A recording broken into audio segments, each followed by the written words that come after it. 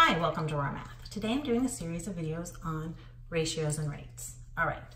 In recent years, there was approximately 1.45 million violent crimes in the U.S. Given that the U.S. has a population that year of roughly 305 million people, find the rate per 100,000. That's the violent crime rate. Round to the nearest whole number. Okay, so there's a lot of things going on in this problem. First of all, it says find the violent crime rate. Well, rate, this kind of thing just kind of means like percent, so part over whole. So we're gonna start off simply by doing 1,450,000 over 305 million. And when we do this in the calculator, we get 0.004754. Now, that is an ugly number. And if somebody told you that that's the crime rate in the US, it doesn't really have meaning. It's such a tiny number. I mean, even if we made it like multiplied by 100, 0.47 or even 0.5%, it doesn't really have meaning to us because it's such a small number. And what does 0.5% mean? So what we're gonna do is we're gonna take this per 1,000. So that means we're gonna take it out of a smaller sample size of people. We're gonna multiply this by 100,000.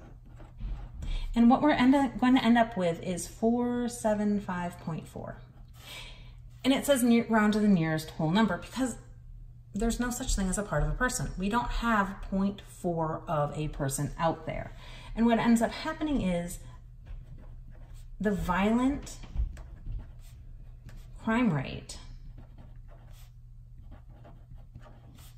in the USA is 475 people per 100,000 people. Now, this has a lot more meaning to me because I know how many people are in my community. And I can say, okay, well, if it's, 475 per every 100,000 and there's just over 200,000 in my community, well, that's almost 1,000 violent crimes in my community. Well, that has huge impact on me. I know what that means to me as a person, to a community, because these are real numbers. These are tangible numbers. 0.004754, that doesn't really have a lot of meaning to me. 475 per 100,000, I understand that number. So that's why you see this type of notation a lot when you see statistics about populations in America. When you talk about millions of people, we need to take a smaller sample size so that these numbers are easier to understand. All right, I hope you've enjoyed this video. Please subscribe to my YouTube channel, like my Facebook page, and I'll see you on the next video. Thanks.